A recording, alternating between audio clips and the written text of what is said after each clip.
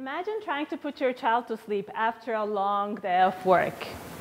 Finally, you think he or she is asleep and you go inside to rest a little. But after a few minutes, this is the scene that you see. The baby peeking through the divider curtains in her little bedroom with wide open eyes, curious about what's going on outside. Yes, that's me when I was a child. Whenever my parents thought they had put me to sleep, they'd be surprised to see this scene after a few minutes.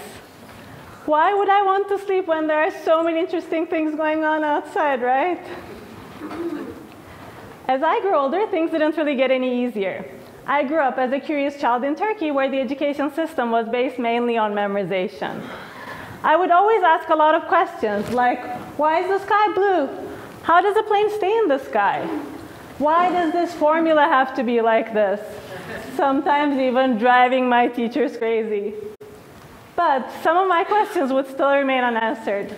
I always thought that it would be great to have a different type of educational system, where children would get the answers to the questions they're curious about and understand the reasons why rather than having to memorize facts. When I did my undergraduate in Turkey, I wanted to double major in physics and computer engineering. I thought physics would help me understand how the world works better, satisfying my curiosity, and computer engineering would allow me to create something out of nothing and turn my ideas into reality. However, as it turned out, nobody at my university had double majored in physics and computer engineering before. And when I put the schedules of the two majors side by side, there seemed to be no way to finish them both in 4 years. And I was told that I was not allowed to finish in more than 4 years because I had a full merit scholarship.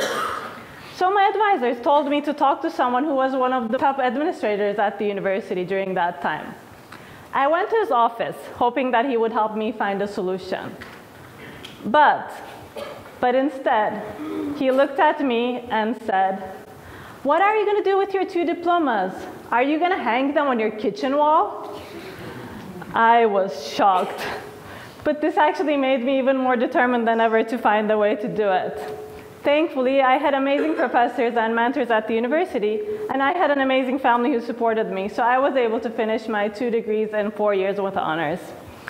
When I look back now, this was actually a great experience for me. It taught me the importance of persistence and persevering through challenges, no matter how difficult things seem to be. During my undergraduate years, I also started a club at our university to introduce underprivileged kids to robotics and prepare them for the first Lego Robotics competition that was going to take place for the first time in Turkey that year. This gave me the chance to work with elementary and middle school kids more closely and experience the effects of hands-on learning and teamwork in a real-world setting. I chose to work with a school for kids who had lost one or both of their parents and had limited opportunities because I thought it might be a good experience for them. As we worked together, it was amazing to see the changes that the kids went through. I remember the first time that they came, they were throwing a ball that was in the robotics kit at each other. I didn't know what to do. But as time passed by, they started getting really engaged in working together, and I started loving to work with them. After working hard for months preparing together for the competition, our team came up with a robot design to help disabled people. When the kids passionately explained their project during the competition, the jury was so touched that they began to cry. All the other teams were coming from private schools with a lot of resources, and yet these kids attracted the most attention with their project and got the top award. We were all so happy. And I was thrilled when the following year they told me that they wanted to come back and enter the competition again. But this time, I explained to them that in addition to their team, I also wanted to form another team with younger kids from another underprivileged school to give them the same opportunity. At first, my old group got upset, thinking that my attention was going to get split. But I explained to them that these younger kids were going to be like their little siblings and that they could teach them since they were experienced now. So after a while, the older kids started training the younger kids, and they were all having fun together. In fact, the day before the competition, the older kids stayed up all night to prepare team costumes for the little kids. In the morning, they all went to the competition together. However, unfortunately, this time something unexpected happened. During the competition, their robot's battery died, and they couldn't win anything. They were all crying, thinking that all their hard work was going to be wasted. At that moment, I began to explain to them that it's not always about the end result. It's about what you learn and experience along the way. And if you enjoy the experience and take the right lessons, it will eventually take you to where you want to go. And so the following year, when I came to the US to do my master's at Stanford University, my old group contacted me and told me that they had talked to the principal at their school and convinced him to start a robotics club at their elementary school to train younger kids. That year, they entered a global robotics competition in the US and won an award. Currently, some of these kids have become robotics instructors, lawyers, and diplomats with graduate degrees. I am so proud of them. But I'm also so thankful because it was such a great learning experience for all of us. In addition to my incredible learning experience with the kids, I also had another eye-opening experience while I was teaching physics to undergrads during my master's degree. In one class, we were doing an experiment about prisms to demonstrate how colors are formed. While I was going around the classroom, I realized that a girl was copying the results from another notebook right next to her. I approached her and asked what she was doing. She told me that she had taken the class twice before and had failed both times, so there was no point in trying to do it again. I encouraged her to do the experiment, and I assured her that I was going to be there to guide her along the way. So by herself, she did the whole experiment, and at the end, as she saw the colors forming through the prism, she suddenly yelled, "Oh my God, so this is how a rainbow forms. I never thought I could do this." So after that day, she was excited to do all the experiments herself and never cheated again. So these experiences made me realize that if you can provide the necessary guidance and support for children to make their own discoveries in an enjoyable way, they can see the colors and the light instead of the dark. I also realized how much impact education can have on their lives, an education that fosters curiosity, collaboration, and persistence. I wanted to offer this experience to many others, and I thought creating new educational technologies could be a great way to do that. When I came to the US, I realized that this problem about education that I had been observing was even bigger and more universal than I had thought. It wasn't only in Turkey that the education system was based on memorization, but there were similar problems all around the world. According to National Center for STEM Elementary Education, 1/3 of children have lost interest in science by 4th grade. That's a huge problem, not only for the US, but the whole world. And even though there are a lot of technologies out there, most of these technologies are also making kids more and more socially isolated from their physical environment. So to solve these problems, during my PhD at Carnegie Mellon University, with my advisors Ken Koedinger and Scott Hudson, we created NoRILLA, a new mixed reality learning platform that bridges the advantages of physical and virtual worlds to improve children's inquiry-based STEM learning, fostering their curiosity and 21st century skills like critical thinking and persistence. It uses our patented artificial intelligence method and technology to provide personalized interactive feedback to children as they experiment and make discoveries in their everyday physical environment. While it's fun and engaging, it also promotes collaboration in a world where kids are getting socially isolated. And it turns them into little scientists, helping them find answers to the questions they're curious about. There is curiosity within all of us, but it's not always ignited. NoRILLA seeks to ignite fires in young people at early ages, and it empowers them to unleash their curiosity, creativity, and natural interest in the world. So think of it this way. Wouldn't it be cool if you had a gorilla friend who was playing with you when you were a kid, giving you personalized feedback as you did experiments with physical objects in the real world, helping you understand the reasons why rather than having to memorize some crazy formulas? So now let's see how this actually works.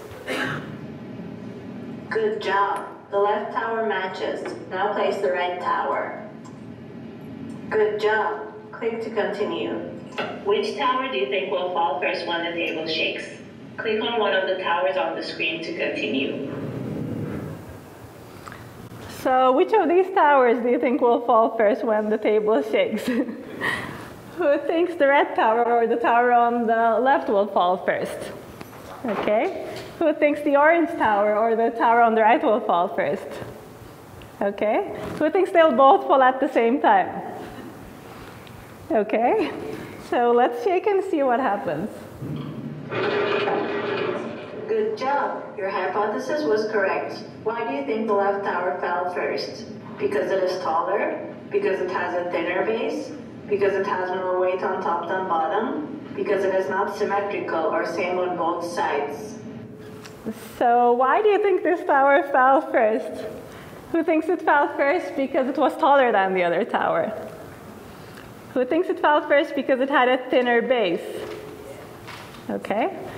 Who thinks it fell first because it had more weight on top than bottom? Okay. Who thinks it fell first because it was not symmetrical? Okay. So let's say it had a thinner base like some of you said and see what happens.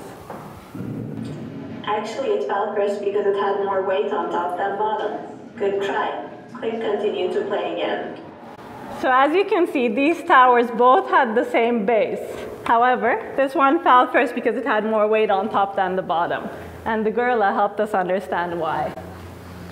So now let's see a video with some kids interacting with the system and some teachers and administrators talk about their experiences.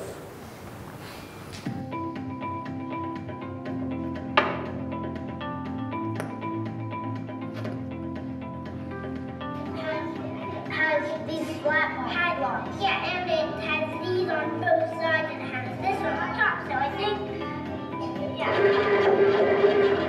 Uh-oh, your prediction was not quite right. The left tower fell first. Why do you think this tower fell first? Because it is taller?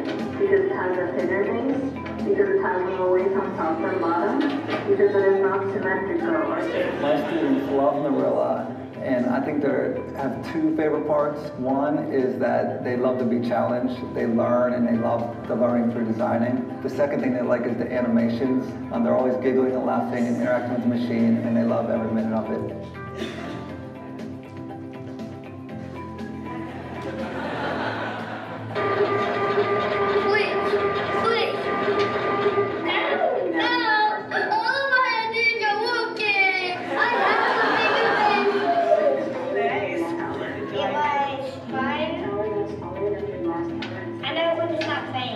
We know in society that students need to be nimble, they have to have perseverance. When students are using NoRILLA and they go through these challenges, sometimes they don't always get it. And that's great. We want our students to be able to interact, we want them to learn, we want them to grow, we don't want them to give up. And that's what NoRILLA teaches students. It teaches them not to give up, to persevere through challenges, and be nimble with their learning. And those are the skills that students need today in the 21st century, and NoRILLA provides those skills.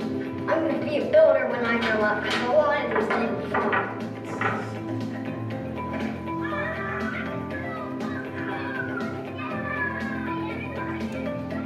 You're in second grade, right?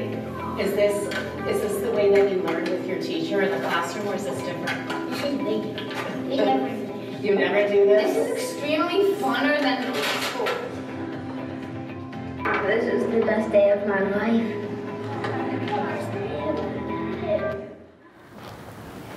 Yes, kids are amazing. So we have done a lot of research to see if NoRILLA improves learning and how.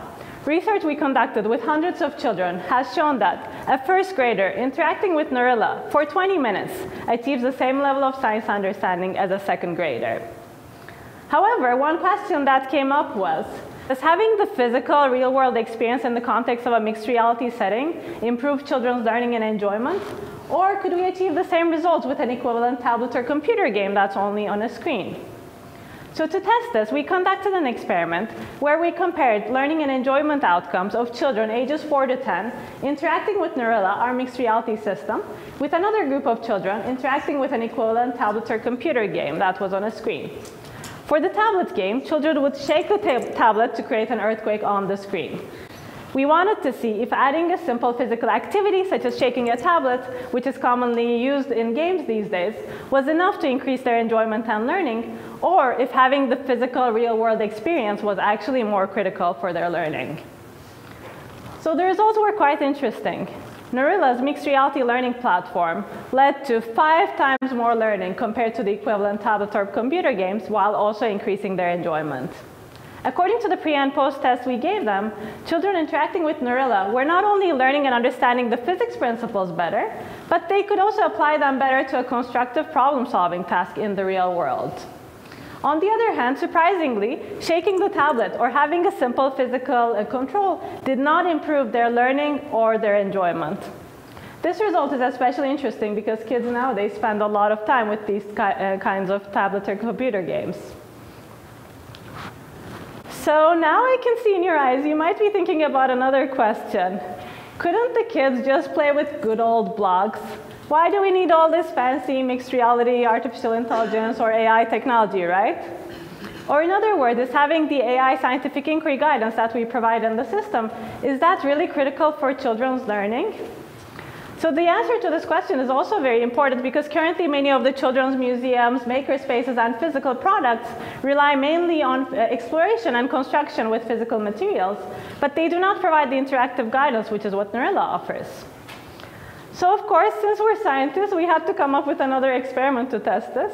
And the results of our experiment revealed that having the AI scientific inquiry guidance is actually very critical for children's learning. And without having such guidance, children's learning and engagement results are significantly lower. So currently, we're working with many schools, museums, and informal spaces that are excited to use our product. In summary, we've seen that combining physical and virtual worlds has a lot of potential to improve children's learning as well as 21st century skills like critical thinking and persistence. Learning can be fun, but it's not enough to just make learning fun. In order to make learning effective, we need to provide the necessary guidance and support for our children, utilizing proven learning methods and techniques. So this is just the beginning. There is so much potential and so many things that can be done. Let's all come together to foster the curiosity in our children, help them open their curtains to discover the world around them, and make each day the best day of their lives. Thank you.